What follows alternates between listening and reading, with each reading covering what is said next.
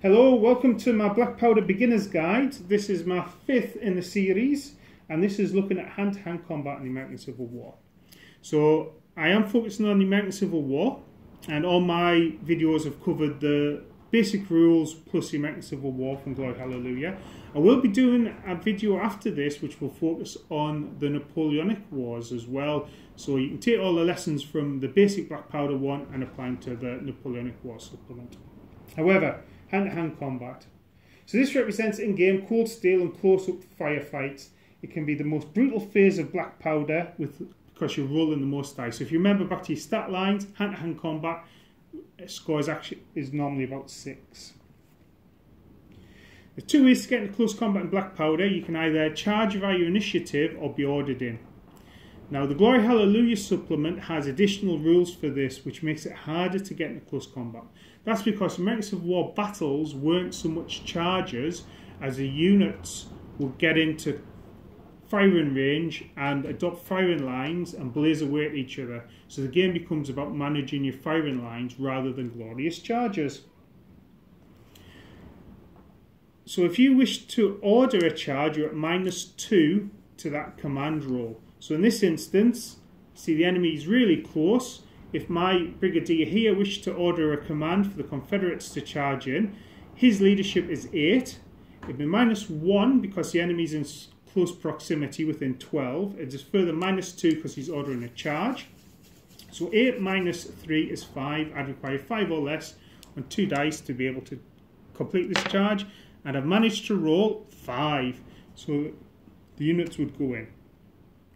If I'd rolled higher than 5, the units wouldn't obey the orders, stand where they were. They'd still be able to shoot in the shooting phase, but they pretty much refuse to charge. I'm going to ignore all the other fights. We're just going to look at this fight here. So this unit has managed to charge in. Now the Union has several charge reactions. And bear in mind we're still in the movement phase at this point when you issue orders. So the charge reactions you can make are stand where you are, which is the default, closing fire, which if you get engaged to the front, you're pretty much always going to pick closing fire. If you're cavalry or horse artillery, you can evade, which allows you to move out of way of the attackers. If you're cavalry, you're allowed to countercharge if you're able to charge. Countercharge another cavalry, you engage in a melee. If you countercharge infantry which charges you, that's bad news for the infantry, because the infantry lose a charge bonus and they're disordered. So there's no real stopping infantry charging cavalry, but bear in mind you're going to suffer some penalties for doing stuff. If you're charged in the flank or the rear, you can turn to face as well. Now, another note about charging is when you issue your orders to charge, you don't need to be able to see your target with the unit you're ordering. So, for example, what you're going to charge could be on the other side of a hill. Your brigadier could issue an order like the 4th Wisconsin to advance to the top of the hill and charge down at any enemies they see. Or the 5th Kentucky is to advance round the side of the village, charging any enemy that presents themselves. Okay, so in this instance, my unit here was charged to the front, so they're going to have some closing fire. Closing fire, if you remember, you get +1 to the dice roll. So instead of hitting on 4s, we're hitting on 3. So I'm going to roll my dice, and I've got a 6, a 5, and a 4. So I've got 3 hits. The 6 also disorders a charging unit. This is pretty bad news for the Confederates. Confederate does get its morale save, and there's no other penalty, so it's a 4+ for the morale save. And I've saved twice, and 1 has failed, so they've already taken a hit. Then we would be ready after the rest of the phases. When we get to the hand-to-hand combat, we'll look at this. So, hand-to-hand combat, 6 dice for regular units.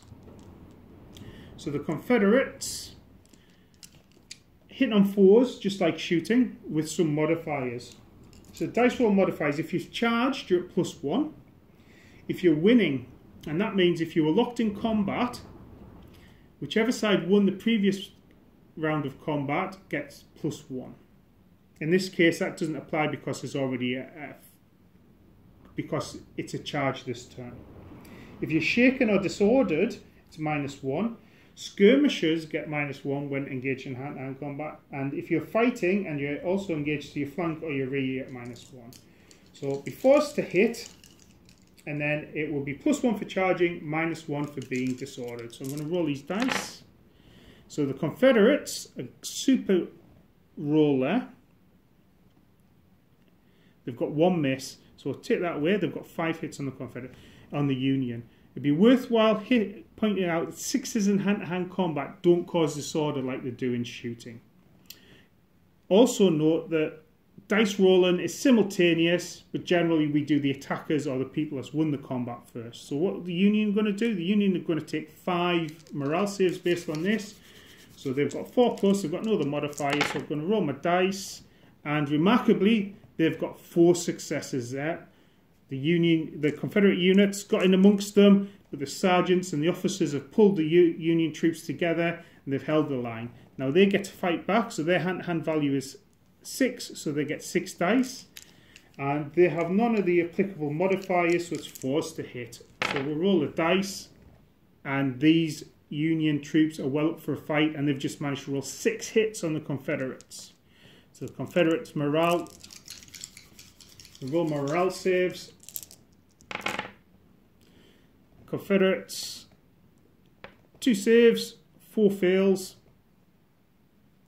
So that would knock them up to 5.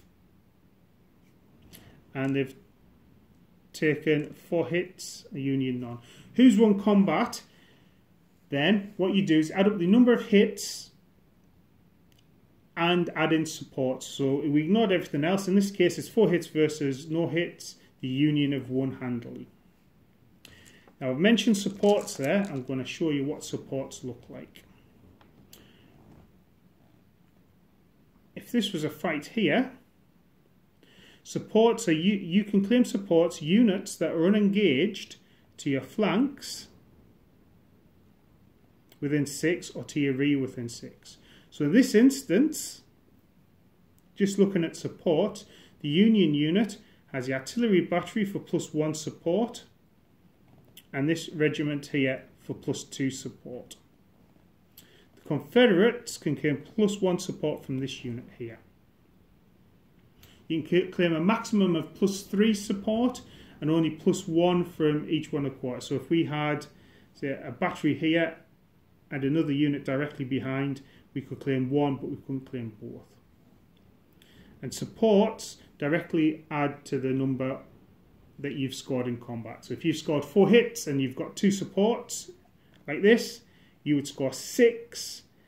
The Confederates scored none on the Union, claiming 1 support, so they'd score 1 in total. 6 minus 1, we would say the Union has won by 5. Once you start factoring out who's won or who's not, there's winners don't need to take morale tests. Losers do need to take morale tests. Say morale should actually use the phrase break tests. And this could mean that a loser is taken off the field, falls back, or is just locked in combat. Now on a draw, where both sides have scored 3, for example, through hits and support, both units are locked in combat unless one is shaken, in which case the unit which is shaken needs to take a morale test.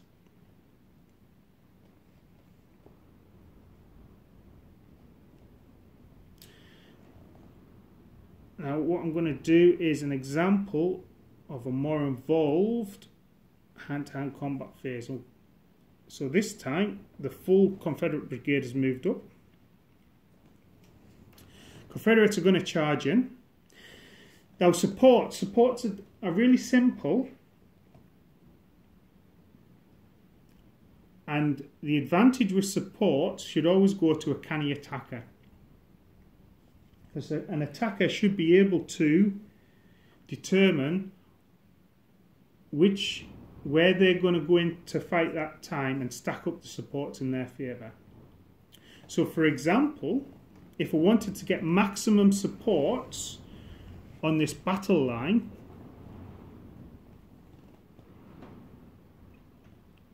the other thing I should say with supports is if you're engaged in close hand-to-hand combat, you can't offer supports. So we've passed our order to charging. So if I was actually after best use of supports here, I'd maybe try and move this unit to attack here, that unit to move support in the flank, and that unit to support in the rear, in which case I'd be getting +2 support, and the Union would only be claiming +1 support from this unit here. The artillery battery would be too far away to support. I'm going to look at a few more examples after this, but we are going to see what a few bigger engagements look like. So the Confederate Brigade goes in. We've managed to roll out 5 or less. The order goes in for the front right line to charge the units in front of them. The rear units come up. Now I've got a choice where this would support. If we moved here, my unit will get +1. There's no support for the Union. If it moved here, Confederate unit will get +1. The Union unit will get +1, so the supports would cancel each other out. So I would put it here. The other thing to think about supports is if your unit, which is engaged in hand-to-hand combat, is forced to retreat, if it retreats and has to stop on the unit that's supporting it, it would get wiped out. So it's best to leave enough space for a move to go back, so the retreating unit isn't ending up getting wiped out by enemy units. More of which when we talk about break tests. So let's see how this combat would resolve. So we'll start off with, over here, closing fire. Union rolls 3, disorders the Confederates and scores 3 hits because it gets +1 to hit, so it's 3s instead of 4s. Confederates, terrible group of saves, and that becomes shaken already. In the middle, the closing fire. It doesn't cause shaking, it does 2 hits to the Confederates, and the Confederates have rolled 2 saves. So let's go start working out some hand-to-hand combats. We'll do the fight over here. So the Confederate unit normally hits on 4s, +1 for charging 3s. It is disordered. It's disordered or shaken, so it goes back to 4. I'm going to roll my dice. And I've got 3 hits. Union takes their morale saves. And that's got 2 saves, so the Union takes 1 hit. The Union's hand-to-hand combat goes back, and that's straight 4s because there's no other modifiers affecting them. And they've got 3 hits there. Remember what I said about 6s in hand-to-hand combat don't cause disorder. And the Confederates, they're looking to take their morale saves. They save 1 and take another 2. So their morale pushes to 5. So who's won that combat? There's no supports like we said before. Confederates scored 1 hit. Union scored 2. Union have won that fight by 1. We would then take break tests. Like I say, more of later in the video, in the next video. So the fight over here, the Confederates this time, they've gone in and they're not disordered. So they get normal to hit 4s, +1 for charging, which takes it to 3s. And they've managed to get 5 hits on the Union. Union take their morale saves, and it's a basic 4. So the Union there take 3 stamina losses. Union fight back. Union have the 6 dice for the hand-to-hand combat value. They hit on 4s, so I roll my dice, and they've scored 3 hits on the Union there, on the Confederacy there, and the Confederacy takes their saves, and they've had 3 fails as well.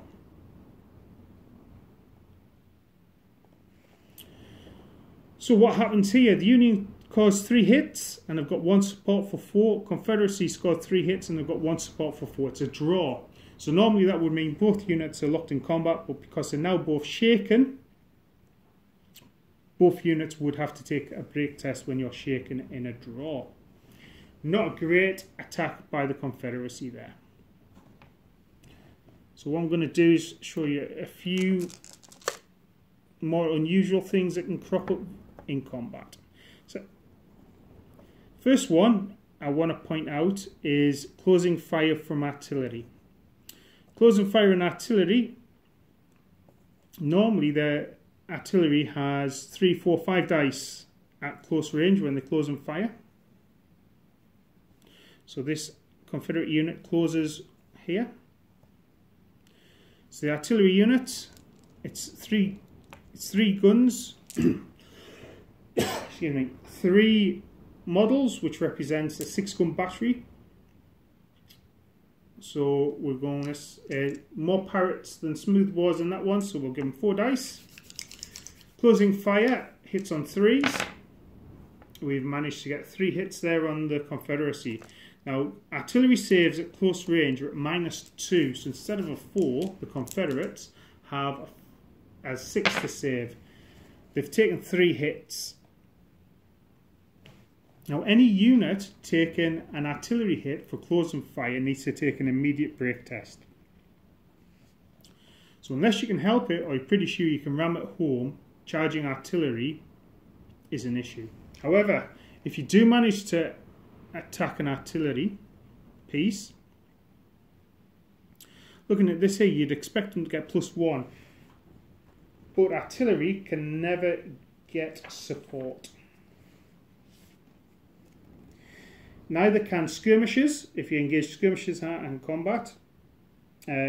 Units garrisoning a building cannot be supported. A unit engaged to the side or rear cannot be supported. A unit cannot be support if an engagement is happening within 6 inches of the quarter the support is coming from. So in that instance, would be something like if there was, we have to imagine that was a regular infantry unit. Normally, this unit would be able to offer support to this unit. Imagine that's infantry, not artillery. But because there's a fight happening there, that unit couldn't offer support there. But that unit could obviously offer the support to the front.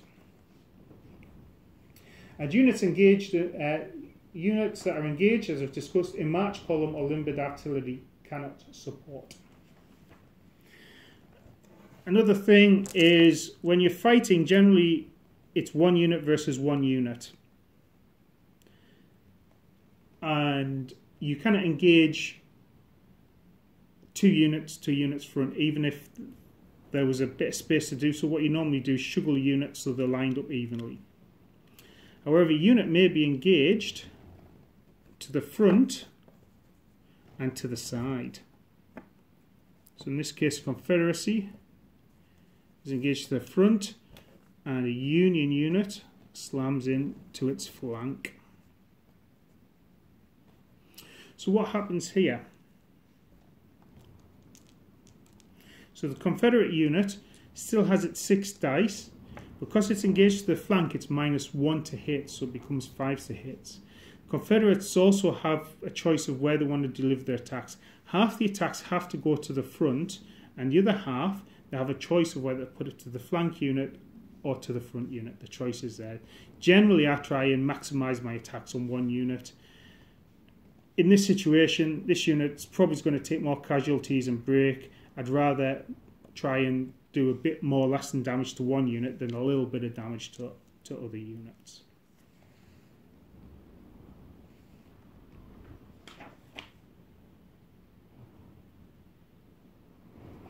Now the other thing is, once you've won a combat, if your enemy breaks, there's a chance it can be just taken off the field. The enemy might be forced to fall back. disorderly retreat. Then you have a choice, whichever suits your tactical situation best for you. You can stand where you are, you can advance again on the enemy that's fallen back, in which case, next round of combat, you would get the bonus for winning the fight. You could fall back yourself. Perhaps you've been caught out, maybe the rest of your battle lines fallen back around you, you may decide to fall back yourself. The other thing you may want to do, especially if your enemy's being destroyed, is you can take one move forward yourself, it's called an advanced move, or if there's another enemy unit behind this one, so imagine in this situation,